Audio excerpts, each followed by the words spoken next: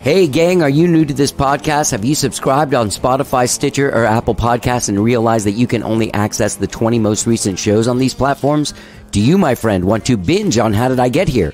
Well, check out our archives that are available on the Podbean app. If you follow us on the Podbean app, we have every single show ever released on that platform. You'll also get all of your favorite shows like Fresh Air, WTF with Mark Maron, ID10T, the Michelle Obama podcast. All podcasts available there, and you can also access over 1,000 How Did I Get Here episodes. So, download the Podbean app from your app store and start listening today. Let's get down.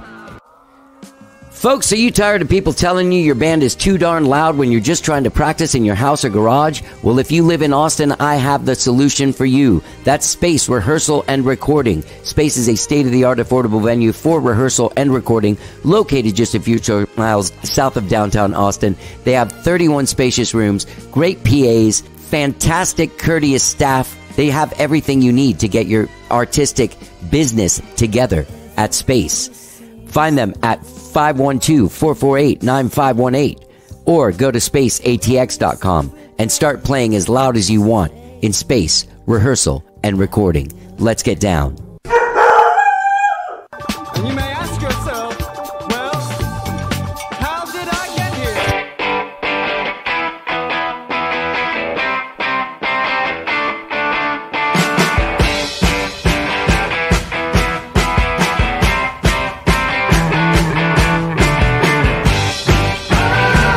It's time for How Did I Get Here? And now here is your host, Johnny. When we talked, All right. Hello, I'm Johnny. I'm your host. Welcome to the show. I hope you guys have all had a good week, whatever it is you've done this week. I've done a lot of stuff this week, and I do have to say that one of my favorite things I've done this week is a couple of in-person podcasts. They're coming back. It's so nice getting people back in the apartment to talk to me in that way and like not be on Zoom. You know, even if someone's a stranger, one of the people that came over and did the podcast I'd never met before. But by the time he sat down, he knew who I was because he walked in the place. He saw all the instruments. He knows I make the music. And so I'm with the person. Like, you know, oh, so you know my life. That's what they think, right? Because I do. Because I'm them.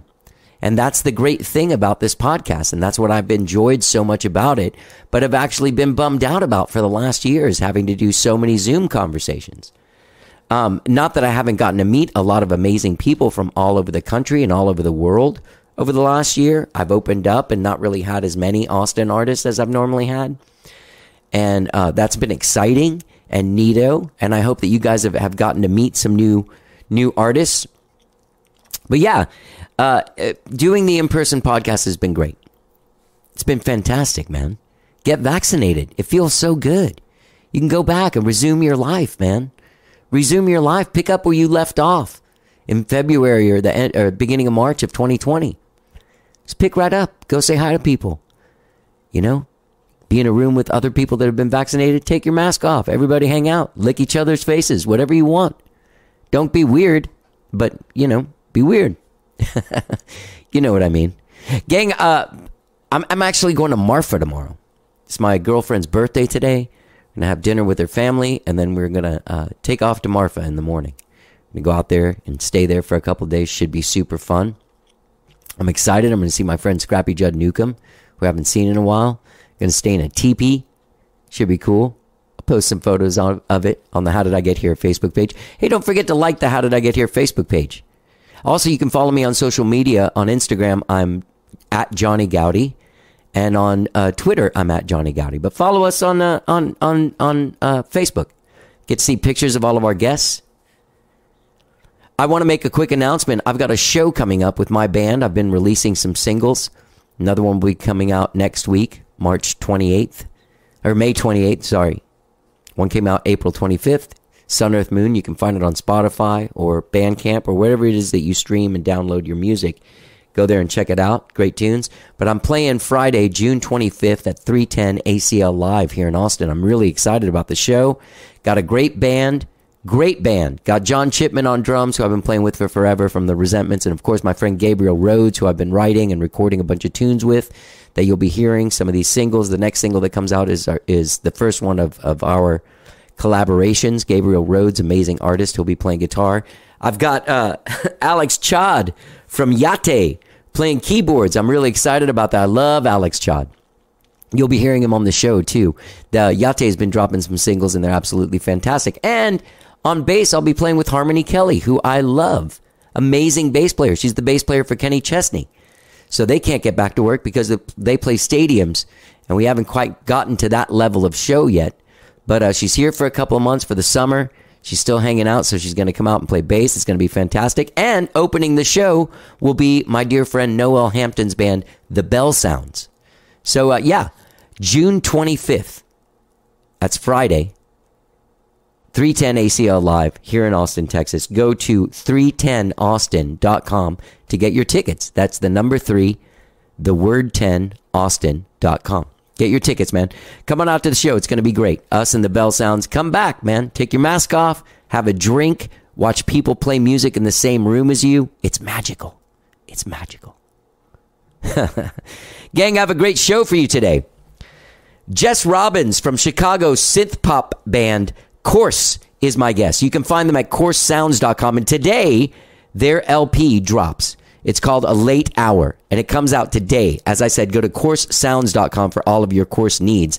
Check it out, man. Even though they're a Chicago-based band, they came down here and recorded a lot of their record in the Hill Country here at a studio whose name I'm forgetting, but is in the Texas Hill Country, and it's set up between Airstream trailers. Really interesting recording process. They came down during COVID and set up shop out in the Hill Country and recorded these synth-pop tunes and then went back to Chicago. But Jess Robbins is an amazing songwriter. Amazing. She also wrote 9 short stories, narrative fiction stories, to accompany and elaborate each track on the album. As I said, A Late Hour is out today. I'll be playing the song Give It All Away. Fantastic song by the band Course, Chicago-based synth-pop band. Right? Get into it, baby.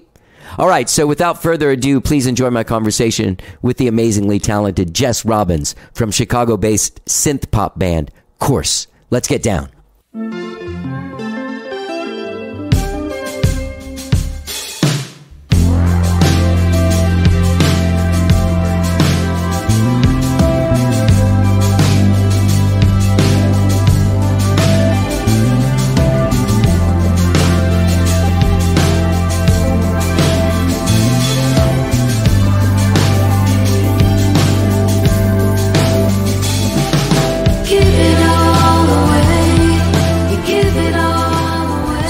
You're in Chicago.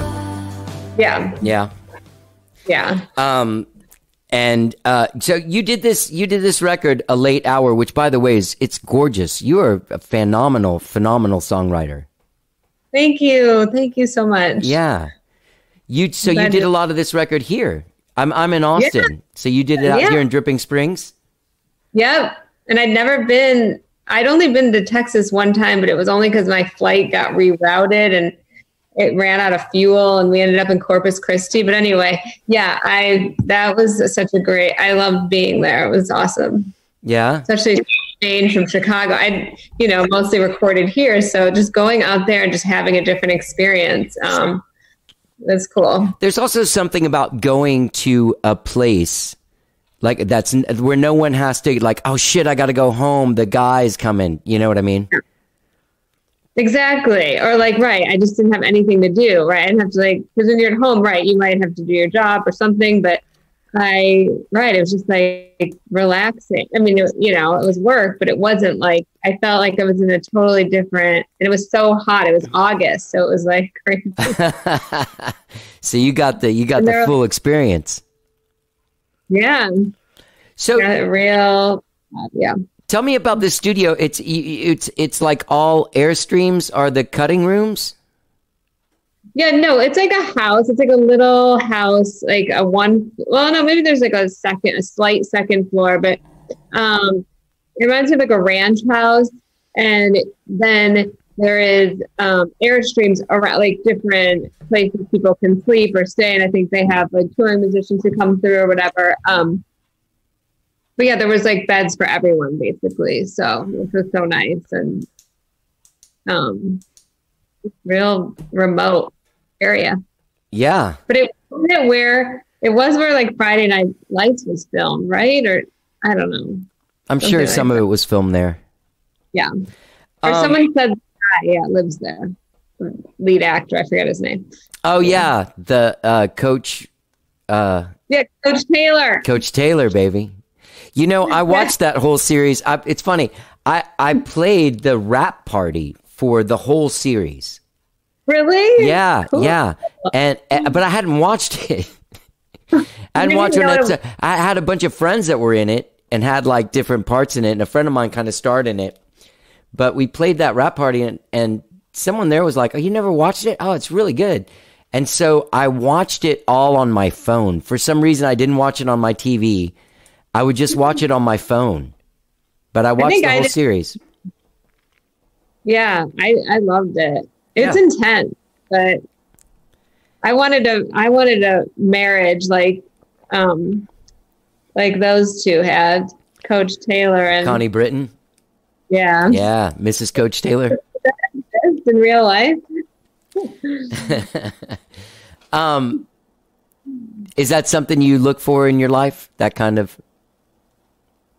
Yeah. I mean, I was in a bad relationship actually at the time I was watching that. So I think part of me was like, oh, things could be so much better. Yeah. Maybe it could happen in real life. Right? I don't know. Yeah. Yeah. I think I was like really in a bad situation, and that was a nice escape for me. That happens too much, the bad situations. Yeah. It's an unfortunate thing, and I'm hearing, for some reason, it seems like it's been very prevalent the last couple of months. I've been hearing about it from different, even my own family members. I got a sister that was in a bad relationship with a guy that was doing a lot of cocaine and drinking, but then he was nice when he wasn't, and so then she was caught in this weird thing. Yeah. Exactly. But I think the pandemic probably compounded that for a lot of people, being home with them more often than they would have been in other situations. Sure. So, yeah. Yeah. So you guys started this band like right before the pandemic, at the end of 2019. Yeah.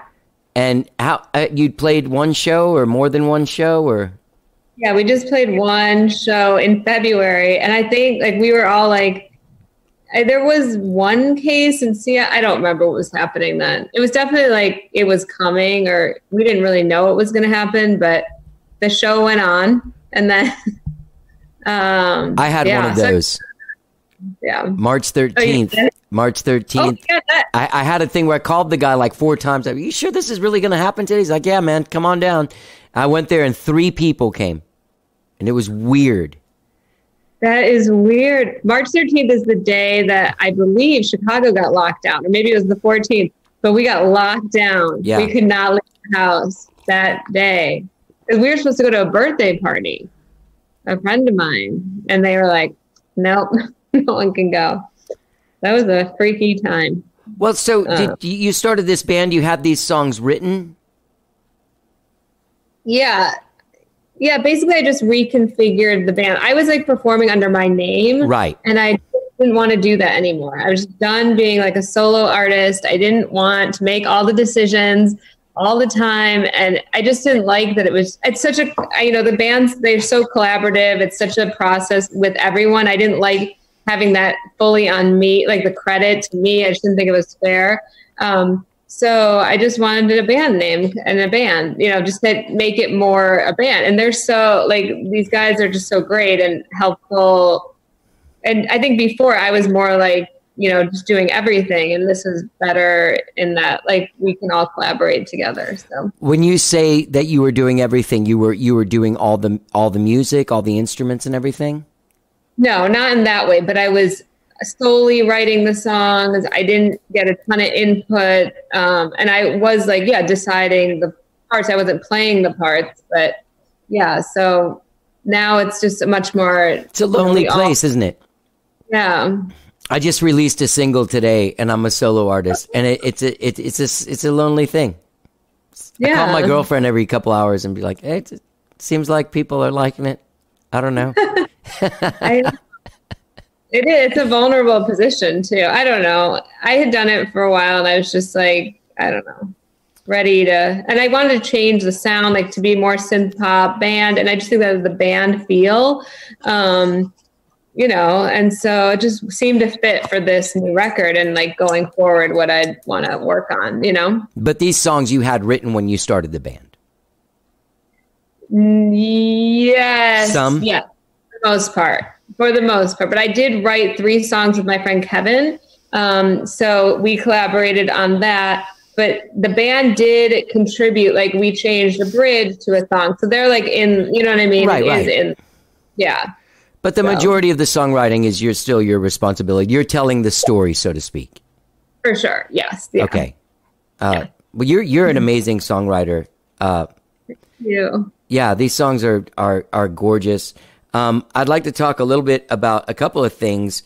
One of them was I read about that song Henry, and I went and listened to it. It's a beautiful, dreamy, sort of like a meditation on the end. Oh, know? yeah. That song that went back and forth a lot of times. But yeah, that was like a very difficult song for me because it's about someone who I knew who died, not super well, but it was like a kid, like a 17-year-old kid. And then when I recorded it, this other person I know, their child died of cancer, like the day I recorded that song, and I'd been following the story on like their GoFundMe page or whatever. It was just like a lot. Yeah. Yeah. That's a hard thing. And he died by suicide by train? Either that or they don't really know. Drug overdose or suicide. It's unclear what happened, but a train hit him. Yeah. What a difficult thing. Yeah. To process. It's interesting that you took the viewpoint of the mother, because that's really the toughest loss from what I understand. Well, yeah, and I just felt like he was a kid still. You know what I mean? Yeah. Like, I mean, 17, but still living at home, and like his last year in high school, or about to start his last year in high school, and like, yeah, I think, I mean, it was just bad. I was like, bah. How do you, I mean, like, how do you, I just, as a songwriter too, just like, I mean, that's a difficult headspace to get into. How did you manage to do it and do it so gracefully and empathetically? There's a lot of empathy in that song. Well, I did think like, how can I relate to this fully? I mean, I do have twins. I have kids. Oh, shit. So, yeah. You look like you're like 17 or something. Thank you. That's so nice. Well, they're little. They're little guys. They're 5 now, but I didn't at the time. And anyway, they're in a few of the songs, but so I was relating to it as a mom. Like, I mean, not having lost a child. Well, now it makes like, a lot more sense. Yeah. So, I mean, but I didn't. Right. It was hard for me to like put myself in that position of. But I felt like that was the position to be in for that song, and to write it from a mom's perspective, because that to me was like what she, you know, what he like, who was most important to him in his life, or who was the most important. You know what I mean? Yeah. So, yeah. Now you were playing then before you had kids and stuff. Yeah. And yeah. writing Mm-hmm. and everything. How did that experience alter your creativity? And I know that this is, I want to clarify this, because I do get some emails sometimes from people that say I'm a sexist because I don't ask fathers how it affected it. And I do ask them, but you carried children inside of you. Yeah. And no matter how much the father's involved, unless you're a rich person, The mom ends up with the bulk of the work. That's just the thing. You got to breastfeed the babies. Like, there's a lot more involved. There just is, physiologically. Oh yeah, and I had identical twins, so there's a lot of risk, and it was like a freak accident, they said. So it was a lot on me and very isolating. And actually, the next single coming out, "Nick of Time," I don't know if you heard that. That song is about the relationship I was in, and that I got out of that. And I wrote a short story about like my post-birth experience, but in a fictional way. But anyway, I think. But ultimately, I think it helped me be more creative in that I like had been through so much and in a deep way that I was able to like feel a little not fearless, but I wasn't as concerned anymore about other things. Like I had like faced death basically head on. That's amazing. Yeah. I mean, that's a life-changing experience. Yeah. So they're identical? Uh-huh. I used to date an identical twin, and she and her sister are crazy.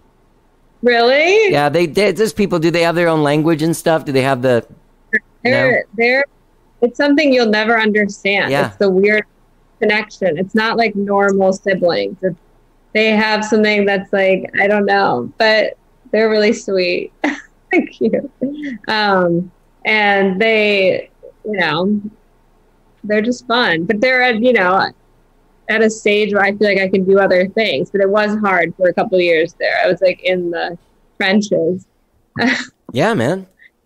Yeah. Yeah, I've got a sister that did the solo parenting thing, and I mean, she's just got one, but it's we talk a lot. She has a lot of wine at night. Yeah, it's easy. Yeah, it's really bad. It's hard. Yeah. But there's No, what were you going to say? I was going to say there's a lot of musicians in Chicago who have kids. Like it seems like a pretty good amount have like one or I don't know, or having a kid soon. So it feels like there's people doing it. You know what I mean? Right. So it's possible. Real quick, let me ask you this. Have you been part of that scene up there for a while? The Chicago scene? Yeah, for quite a while, yeah. What's it like? I played there a few times, but I never met any Chicago bands too much. Oh, really? Where'd you play? The Double Door, that place that had the backstage downstairs where there was a rat like this big one time when I was there. Yeah. But that's gone, right? Yeah, but they're building it. Well, they were before the pandemic. It was going to be now moved to Uptown, I believe, which is where like the Green Mill is and the Riviera and the Aragon. Like it's a pretty big like music district area in Chicago. And I think they were like before the pandemic, Double Door was going to come back to that area, but I don't know. I haven't heard what's happening with that. Now that. But the Chicago scene's pretty cool. I mean, like very late. It's like Midwest. It's Chicago. It's like everyone's really nice and easygoing. Everything moves a little slower. I don't know. It's like very tight knit. People are supportive of Chicago. It's just like you feel good about playing with other Chicago people, and so it's been nice. But I really loved getting out, and I definitely want to do that again. Go somewhere else to record next time because that was fun. What made you choose Texas? Well, the extreme heat of August. Yeah, I was like, I really want to get it in that heat right away. So I think, Dan, the producer and who worked with me on recording and mixing, I really liked what he was doing, and my friend Kevin introduced us, and he was like, do you want to come out for a week in Texas? And I was like, whoa, okay. And it was cool. I was really glad I did it. So yeah, and we got, I did go we weren't in downtown Austin. Do you live in downtown Austin? I live in downtown Austin pretty much, yeah. Okay, so I went down there a little bit, try to see the bats. Is that like really touristy to do? You want to know something, man? I've lived here since 1991. and I've never once gone to see the bats. I've had friends that have come to town and been like, I want to see the bats, and I'll go drop them off and go run some errands and come back and pick them up after the bats. Yeah, that's like the Sears Tower here, which is called the Willis Tower. I've never been to the top of it. Or, you know, like Navy Pier, I've never been on the Ferris wheel. Right. I don't know. But yeah, I loved it. It was cool. It was really cool because I'd never been to South by Southwest or anything like that. So it was cool to be there. Yeah. A couple more things. You mentioned earlier, and I read this as well, that you wrote narrative fiction stories to accompany and elaborate each track. Where are those available? Well, I guess because the album's not out. Duh. Sorry. They'll be coming out with the album. Yeah. Hopefully. Yes. I'm going to do like a chapbook. So like a kind of pamphlet. So not like a hardcover book, because it's like only 40 pages long, short stories. But, you know, I wanted to give people something as opposed to like, oh, here's a PDF of the song stories. Like, open a PDF. But one of the 16, that story was published with the song. And it was just a very short story compared to the other ones, which are a little longer. But they're all still short stories. But yeah, so I'm excited about that. And you should read the Henry story. I think you'll like it. It kind of follows that path as more, yeah. And it's something you can also sell at shows if you have shows again? Yeah, exactly. If we have shows again. You guys, are they having shows up there yet? Yes, outdoor. You know, it's not really back yet fully or anything. What about there? Yeah, man. I mean, this dude, like back in like February or something, was like, all right, no one needs to wear masks anymore. Everything's cool. Like 16 people were vaccinated at that point in all of Texas. And Texas is just weird. I mean, I'm sure you got that when you were here. Yeah, Texas is its own country, isn't it? It still thinks it is. It has a very weird chip on its shoulder, like, don't mess with us, we'll leave. Yeah, I didn't go to the Lyndon Johnson live or museum, but I read those Robert Caro, I forget his name, Caro, the biographies of him, and so that's an amazing. You really get a real look at Texas because he went everywhere. You know, he really campaigned everywhere. Right, it's really cool. Really cool to read that. But yeah, Texas is its own place. Yeah, Chicago, we still have like 3,000 cases a day. I mean, I don't. Oh, really?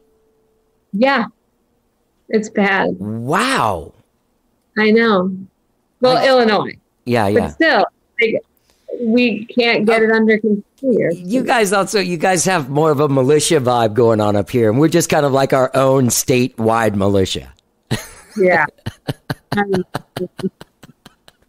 Are you vaccinated? Yep, I'm fully vaccinated, and I've gone to see. I went to go see 2 shows in one day last Wednesday. Oh. I went to a show Saturday. I'm gonna meet friends for a drink tomorrow. No, the thing on Saturday was outside. Okay. It's weird to feel scared to go to a place that used to be so comfortable.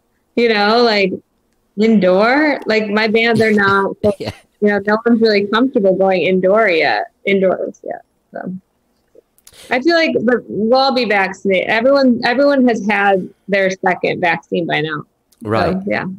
Well, the funny thing is that there is Texas, but then there's Austin, which is like San Francisco in the middle of, like, you know what I mean? Like, it's like the most liberal place. We did a good job of keeping it under control here. And even when the state said no one had to wear masks anymore, the mayor of Austin found a way to go through the county emergency system that in his law that supersedes the state government to claim it's an emergency, whatever, state of emergency, and everyone has to wear masks. So we got around it. That's good. Yeah, I know. Austin seems like the anomaly of the state, right? Anomaly, yeah. That guy Rick Perry that we used to have as a, yeah. That guy. He said it on he was on Jimmy Kimmel when they would do it here from South by Southwest, and he said when he came out on stage, everybody booed him, and Jimmy Kimmel was like, "What's the deal?" And he's like, "Well, we're in Austin, and Austin is the blueberry in the tomato soup of Texas." So makes sense. yeah, That's really cool. We went to a really good sushi restaurant in Austin. I forget what it's called. Oh my God, there's probably a million. yeah. Anyway, good. Well, good. There's like 2 of them. Yeah, it was cool. I really liked it. And then a lot of the band, some of them are vegan, so there's lots of choices. Lots of choices. Yeah. I'm telling you, it's like San Francisco over here. Yeah. Try and get something vegan in Amarillo, and they'll shoot at you. You know what I mean? That's the place where you eat if you eat the 72-ounce steak, if you eat the whole thing, you get your picture on the wall. It's one of those places. Wow. Yeah. They really like America. Yeah. Yeah. So, Jess, where were you born? You were born in Chicago? Yeah, born and raised here. Yep. I haven't really left much. I went to, left for school, but not anywhere else. I guess I lived in London for when I studied abroad for 6 months, but I don't know if that counts as living somewhere else for too long. What, was there music in your house? Were your parents, is that why you know the Cocteau Twins? The who? Well, they're in your bio, and there's stuff to me that reminds me of them. The Yes, Cocteau of Twins. course. Yeah. Sorry. Yes. No. It's one of my favorite bands. Oh yeah. Sorry, I thought you meant I thought you said something else. I couldn't hear. But yes, I love them, and my parents raised me on typical Beatles, Paul Simon. He lives out there now. Oh really? Yeah, he lives out in the hill country. I didn't know that. Yeah. Cool. Sorry, go ahead. I love him. Yeah. And then I got into the stuff that, more Depeche Mode, kind of 90s music, which was fun. And that's what I'm not the synth-pop stuff that I'm writing now, it has that 90s feel-ish. Yeah, I'm trying to think what else they raised me on. Santana. Oh, yeah. A lot of the classic rock stuff. A lot of rock. Yeah. So how did you come across the Depeche Mode and all that stuff? I don't remember exactly how, but I just remember that someone in college maybe, it was later. Violator, Depeche Mode and that stuff had been out for a while, and I hadn't heard it. But later on, I just really liked a lot of the new wave stuff. In the 2000s, so after it had been popular, I guess, but it's still popular. Now it's coming back. So stuff like that. You like that stuff too? Oh yeah, new wave? That whole new wave. Yeah, I'm 52 and I've been playing since I was 14. I had a band. So it was there was classic rock, there was the Cheap Trick thing, which is my band, the band that I saw, that I walked out of the show going that's it. This is now I'm just going to do that. And I never stopped. What was your moment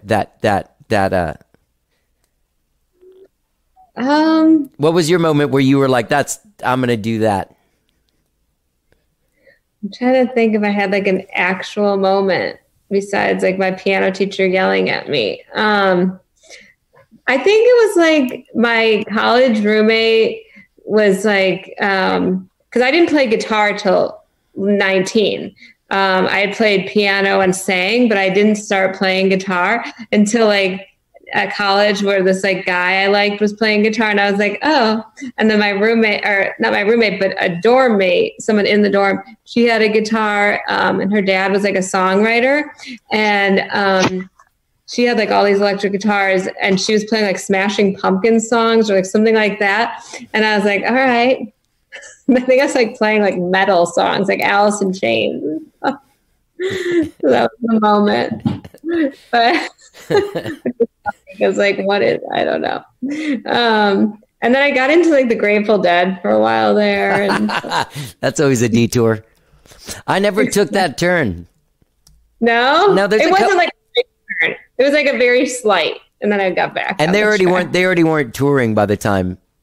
They're already done. Like Jerry was dead by the time you got into them, right? Oh yeah. Yeah, because he died when? In the 90s? Yeah. Yeah. Way after that. What about the Dead? What about the Dead spoke to you? Because there's nothing the Dead about your music at all. No, nothing. But there is one. There's one part in Lights Low, and you probably did not. I'm gonna have to go back and listen. But go ahead. Notice the last 3 chords remind me of a Dead song. It's just the outro. Just the outro on Lights Low reminds me, and that was actually a part my keyboardist wrote. He's like, let's end it on these last 3 notes. And I was like, this sounds like Althea, which is like Grateful Dead. Yeah. I was like, oh my God. I don't know. I was kind of into a lot of drugs, unfortunately, back in the day. That's usually the gateway to the Dead. So that was that. And then once I stopped, I didn't really listen to them much. That happens too. I did drugs in a very short period of time, and then I stopped, and I've never done anything since. So it was like... What was were you doing the acid and stuff? Mushrooms? I never did acid. That was the only drug I never did. But I did everything else. I was actually telling my band the other day that I forget. They were passing like a bowl around, and it ended up being a crack pipe, but I didn't know that it was crack. And then I fell down 10 flights of stairs. Like I've never in my life, and I've done a lot of different kinds of drugs, and that was the most. But we didn't know it was crack, that they had snuck that in the circle. Anyway, it's bad news. Whoa. That's kind of a violation of your... You know what I mean? That's like asking someone for an orange juice and they dosed it. You know I what know. I mean? I'm surprised I didn't die. Like, honestly, like, because we were smoking, like, we were like hoarding it. Sure. Too.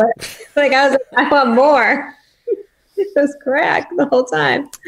Oh my God.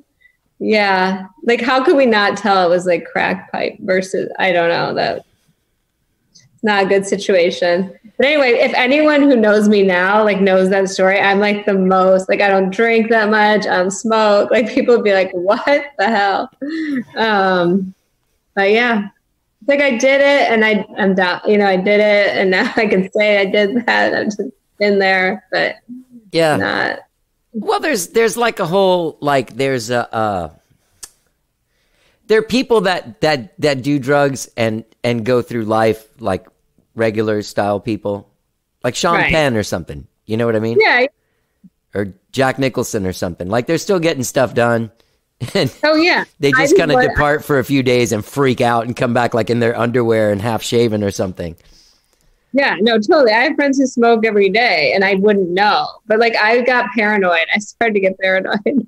And it just wasn't good. I think it might have been like other drugs I was doing that contributed to that, but what a time. I like your level of commitment, like going into it and like we're doing everything and then like getting out of it and like we're doing nothing. Exactly. Give me it all and then nothing else.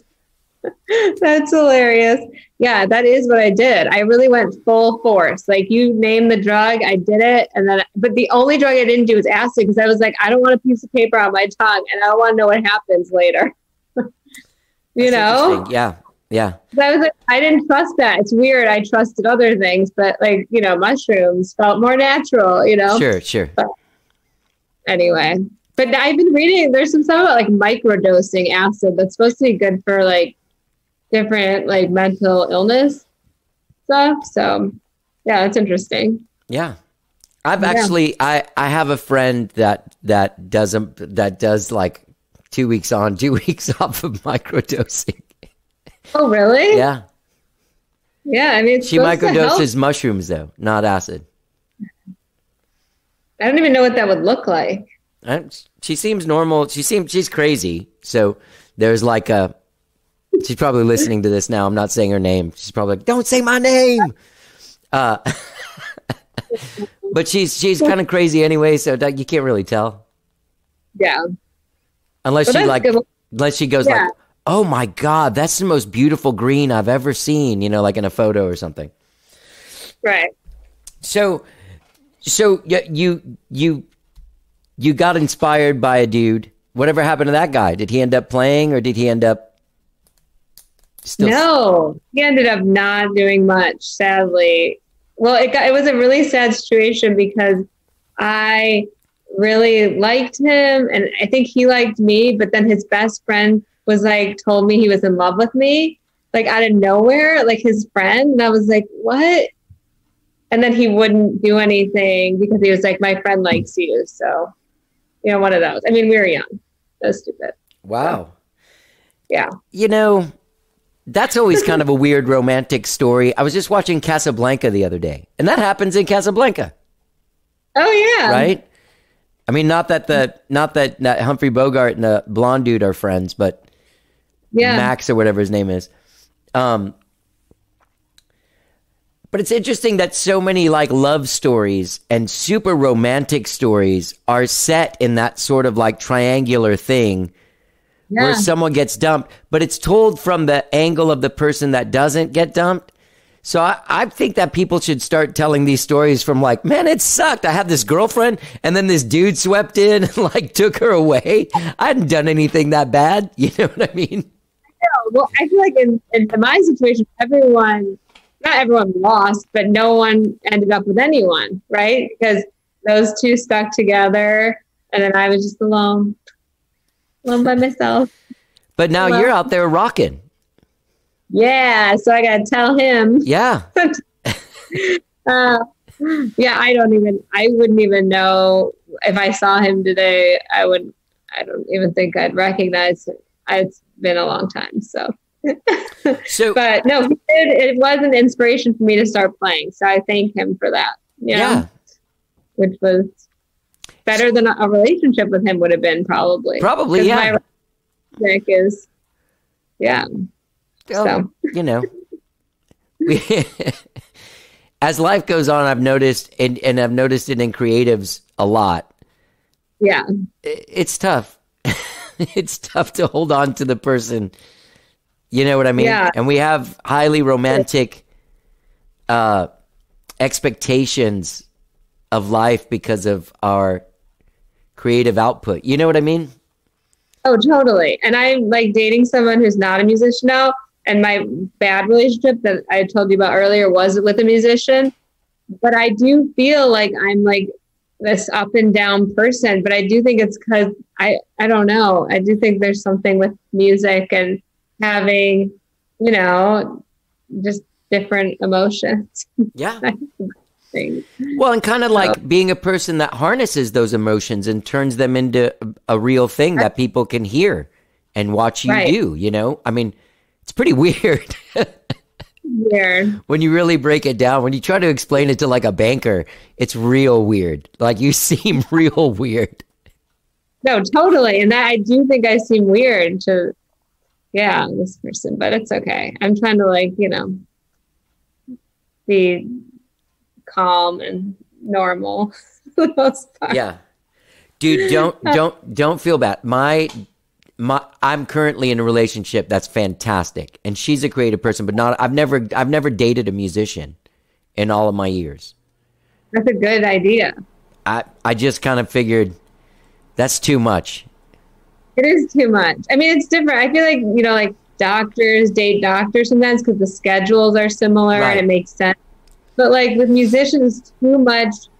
No, it's like too, I don't know, too over the top people, Yeah. I mean, not every musician's over the top, but there are moments, there's these like dark places that we go to and bring that person with you. It's not. You having fun yet?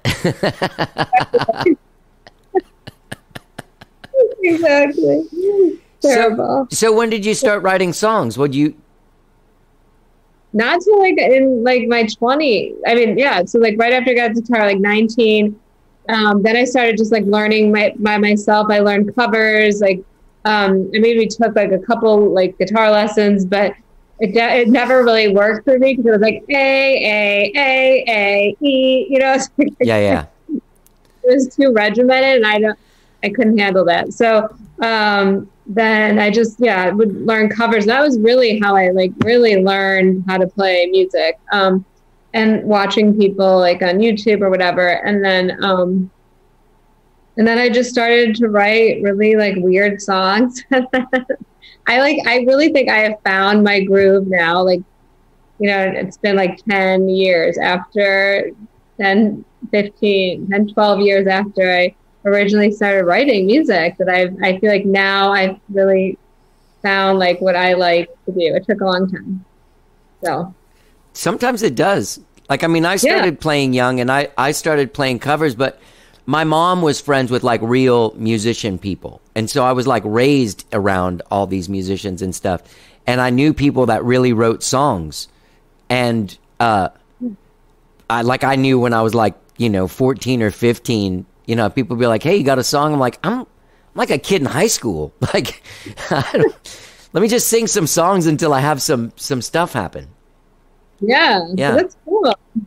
Yeah, and I think it just takes a while. I mean, some people can figure it out right away, but I don't know. It took me time, and I'm good with that.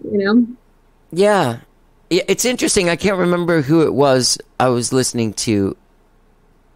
God, I was listening to somebody really great on a podcast. Oh, it was this producer guy, and he was talking to Rick Rubin, and he was saying something about like. He feels like if you play music and you get into the Beatles and you kind of learn a bunch of Beatles songs, you'll know how to write a song. If you don't come up with good shit, then you just have weird taste. But basically, if you learn a bunch of them, you kind of learn how to write a song. There's bridges, there's choruses, there's pre-choruses, there's quiet, there's loud, there's lifts, there's tension, there's release, Totally. Yeah, no, I 100% agree with that. You know what's... And there's some there. There's so much from like something like Michelle, which is like very intricate, and then like I don't know, just a regular old pop song. Yeah. So yeah, that's why I've always fascinated with the White Album, and I don't think it's helped me as an artist that hasn't tried to make focused albums, but has been told over and over again that you need to make a more focused album. And my thing is like my favorite album is the White Album. Like, that's my favorite Beatle record. Like, that has Rocky Raccoon and Helter Skelter. What's the problem? You know what I mean? Long, long, long. My favorite song on that. There you go. That's a great song. And a weird song. Weird. I love that weird George Harrison stuff. Yeah. Is he your favorite Beatle? Probably. Yeah. Mine's Paul. I'm one of those guys. I do. I just love Paul's voice, and I love them all. I'm a huge Ringo fan. Like, I love Ringo. He's that fucking backbeat is got such a swing to it, no matter what he's doing, that it's amazing.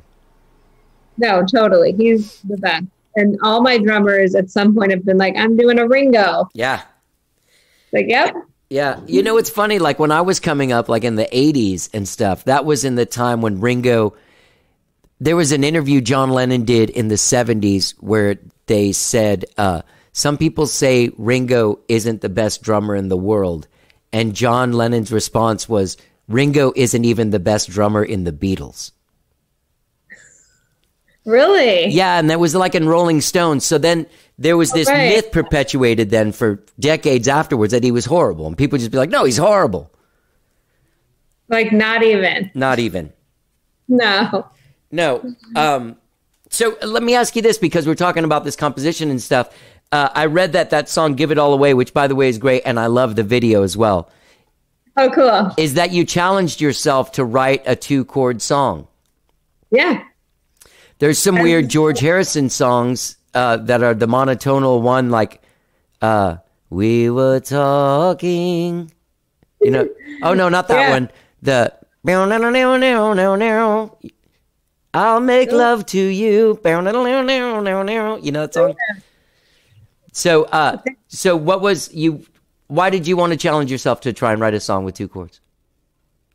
I don't know. I was just like in a mood to not like focus on lyrics and like structure and like have, you know, I was really like intricate, just trying to like be, you know, work on specific like cadence and like all this stuff. And I was like, I'm just going to like write a song without worrying about all that. And actually, so the lyrics of that song are the lyrics, because when I write music, I write like chord progression and melody together, but the melody and the words I'm singing are like fake words, or they're just like blah, blah, blah, blah, blah. So the words for that song are the like fake words, and I never changed. That's awesome. I was like, so I was like, I didn't want something. Not every song has to have like this deep meaning of like extreme, like, you know, I don't know. It was about the groove and like the feel, and like I just wanted a song that was like a jam, kind of. You know what I mean? I mean, we play that in many different ways. Like live, it's different than it is on the record. So it can just go with those 2 chords. You can go in so many different directions. That's what I loved about it. So yeah. Do you do a lot of like home recording, like your demos and stuff? Yeah, tons. Yeah. What do you record on? Like voice memo. Oh, okay. I didn't know if you did like GarageBand or like had a Pro Tools set up or. No, I do have GarageBand. I don't have Pro Tools. I've thought about getting Pro Tools, but I'm like, why? It's just my voice and a guitar. Like, you know what I mean? For the most part, I'm not doing anything else crazy yet. But I do want to get a little drum machine and some other stuff. So I might have to get Pro Tools. Because once the pandemic hit, I was like, I got to do stuff for myself and not, you know what I mean? We're going to the studio so much and stuff. Yeah. We did have to finish one of the songs at home. Like I recorded one of them on GarageBand. On the record, it's recorded on GarageBand. What song is that? Crazy Love. Oh, yeah. Yeah. Wow. Just, yeah. So, I mean, Dan mixed and everything on Pro Tools, but the vocal and like that part is from me at home, because we couldn't leave the house for a long time. That's so insane. It's so weird that I'm so out of it that I didn't even realize that you guys were still in an intense situation. No, it's weird here, but it's like up and down. You know what I mean? Yeah. I know. It's funny. My friend who's in Boston, she's like, restaurants have never closed here. I was like, what? Okay. I didn't realize that. Or like not really they've been open for a long time now. Like with us, it's, you know, still like capacity at a certain extent. And I think the venues finally open with a certain capacity, but not full. Right. So, and that's a tough one. I'm doing a show in June with my own band, and I think it's limited capacity. Or less limited than it is right now, hopefully. But it will be less than normally is there. And I'm in a cover band that we've been able to do some private things. We've done some live streams, but as far as like going out and doing a club or something, there's like 10 people. So there has to be more than a half full room for us to do it. Yeah, are like if your band is vaccinated, do they open it up more, or is that not even? I don't even know. I heard some venues are going to require like the vaccination card, which is going to be funny because like people are going to lose that. I had it. I don't even know what I did with mine. Oh no, you got to find that. Take a picture of it and keep it. Shit, that's a good idea. Yeah, thank you. I'm going to do that. I think my girlfriend has them because we got vaccinated together. Yeah. What did you get? Pfizer. Me too. I felt bad after the second one. A couple hours after it, I slept for 12 hours. Me too. I'd never been more tired in my life. I thought I was going to die. I was so tired. I had never been that tired. That's interesting. It was a weird, yeah. Can I ask you this other weird question? Did you taste it? No, the metallic taste some people have. There's a weird taste, man. I don't know if it was metallic, but it was weird. I didn't have that. Yeah. No, but I heard that. But I also heard like, there's all these different things people have from the shot. It must be like just unique to people. And did you have COVID? Do you know if you had it? No, I never had it. No, I've got an old girlfriend of mine that I'm very close friends with owns this DNA testing lab. And during the COVID thing, they went into full-on COVID testing. So I got tests all the time. Oh, nice. Yeah. All the way up the nose? I didn't like those. But also she did the antibody test too. Yes, I know that I was exposed to COVID, like for a fact, but I went to get the antibody test months later and I didn't have antibodies. So I don't know what happened. I just didn't get it. Because 50% of people, if you're exposed, like 50% of the time you won't get it, So I don't know. Yeah, this has been a weird thing, man. I actually listened to a podcast called TWIV, This Week in Virology. And it's there's a guy in Austin too, a virologist. You guys should meet up, hang out. Is he vaccinated? Because I'm looking for people to have drinks with. If you want to get some virology talk.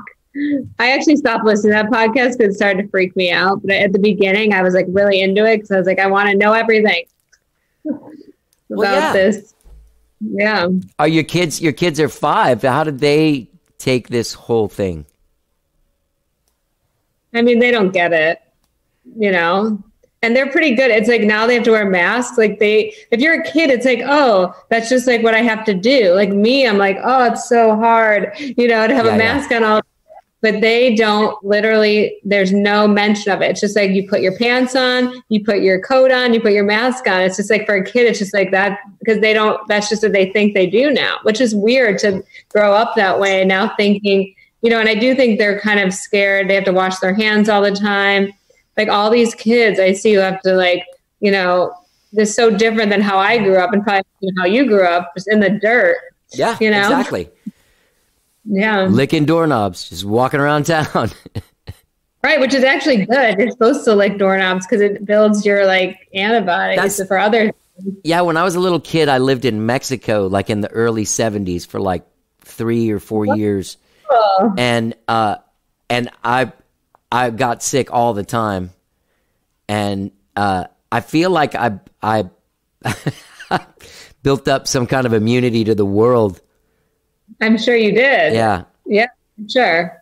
I mean, I am glad that my kids were like 5 at least because they had already had colds. They had the flu. You know what I mean? They had things where if it's like, this year they didn't get exposed to anything. Oh, actually, one of my twins had a cold twice, of course, because they get sick a lot. Do you do another job? Yeah, I do.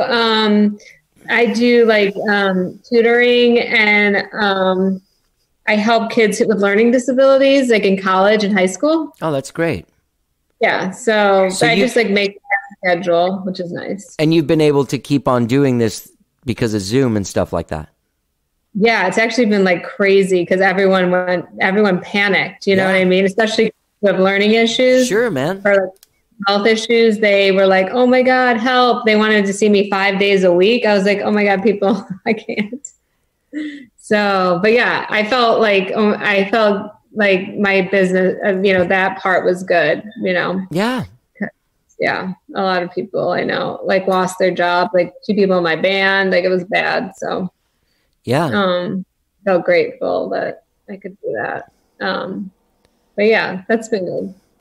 Enjoy it. I've been really lucky throughout this whole thing. I feel like I do a thing with this. There's a nonprofit here called the Austin Music Foundation. And we have this thing called the Artist Development Program where we pick a handful of artists and we put them through this stuff for 6 months and they make a single and do all kinds of stuff and meet with all kinds of people. This year, obviously, it all changed to Zoom. But I'm in this cover band, which makes the bulk of my living. There's also a thing here I do, a thing there I do, this podcast, then things from the podcast, like hosting things and stuff like that. And luckily, every month something would fall together that was weird, getting a private party for somebody on Zoom, That's amazing. Yeah, So it's been lucky, but there have been so many people that have been decimated by this completely. no, for sure. Most people I know. Yeah. It's been horrible. It's been horrible. But that's good that you were able to keep all that going. And, I think also it's like I realized I wasn't spending any money. So I actually was like, Right. because the last Yeah. That's true. My belt tightened substantially. Exactly. So I think that really helped, because it was like, I used to go out to dinner a lot, I realized, Yeah. which is not great. But I am ready to see people again. It's been a long year. It's a good feeling. Yeah. I've hugged a few people over the last week and a half. Yeah, that's what I know, because you can go out, it's warm. The problem here is that it hasn't been warm. If you're going outside, you're shivering with people okay, I gotta go back in. So let me ask you this as we start to wrap this up. When A Late Hour comes out, which it comes out May 21st, there's an intro to this and stuff, so I'll talk about the record and all of the business stuff before we get into our meandering conversation about children, COVID, and crack. I love that. And Dream Pop. Yeah. A Late Hour drops on the 21st of May. It's a gorgeous record. Everyone should check it out. You got a bunch of singles out. You got a great video for Give It All Away. That video made me happy. Was that what you guys were trying to do? Yeah. We're doing another dance one, but it's going to be 50 people if we can do it outside. Wow. Of course. Yeah. I'm looking forward to seeing that. Are you guys going to be able to do anything like a live stream or some kind of thing for the release of the album? Hopefully we'll be able to do something. It probably wouldn't be till the summer, not for the May 21st date, but we're trying to figure something out. So there's some venues that are doing outdoor, events. So that'll be cool to get out there. Maybe come to Austin again sometime. Eventually. That'd be great. Yeah. They're saying that South by Southwest so far for next year is to be back on. I think it will. Yeah. So I think. I don't know if Lollapalooza is on here. I don't think it is. They haven't announced it yet, at least. Is Summer Stages is in Milwaukee, right? Yeah. Yeah. Yeah. I have Milwaukee Bros too. You have what? I have Milwaukee Bros. I play with this band. So I fill in for this guy in the Bodines. You know that band? Oh, cool. Yeah. Yeah, of course. Yeah, they're from there. But that guy also lives out in Dripping Springs. I'm telling you, man, it is like a rock star haven, dude. Edie Brickell lives out there. Well, she's married to Paul Simon, but also this Bodines guy. All kinds of that's if you go to that HEB, out there. You're going to run into celebrities, baby. Well, there's a bunch of little breweries. So you mean the little, little breweries out there. Those places have been doing stuff for since the fall, cool. Outside tables and people playing. Well, hopefully you will get back. And people can find you guys at coursesounds.com. Yeah. And this guy, Dan Duzinski. Yeah. I know I've heard that name. I've never met him, but I'd love to see that studio. I'm going to look him up. Yeah, you should contact him for sure. You're right there. I am right here, aren't I? You are right. You're right there. You're in Dripping Springs. Now I'm ready to just drive. Well, Dripping Springs 30 minutes away. It's nice. Yes. But it feels so rural compared to Austin. That's just funny. It's not that far, but it feels, Yeah. There, which is cool. Yeah, I love it out there. Jess, it's been a pleasure talking to you. And I can't tell you, your record is gorgeous. Thank you. Is there anything you want to say before you go? Before I send you really away. So, more about crack. No, I'm just kidding. Don't do crack. That's what I'm going to say. No, thank you so much for having me. Really, I appreciate you having me. So, and Yeah, I've really enjoyed talking to you. I'll let your people know and everything when this goes up, and I'll tag you and all this stuff. It'll be a few weeks. Okay, sounds great. I'm pretty deep in, but it's been great talking to you, and I hope you have a great day. You too. All right. Bye, Jess. Bye.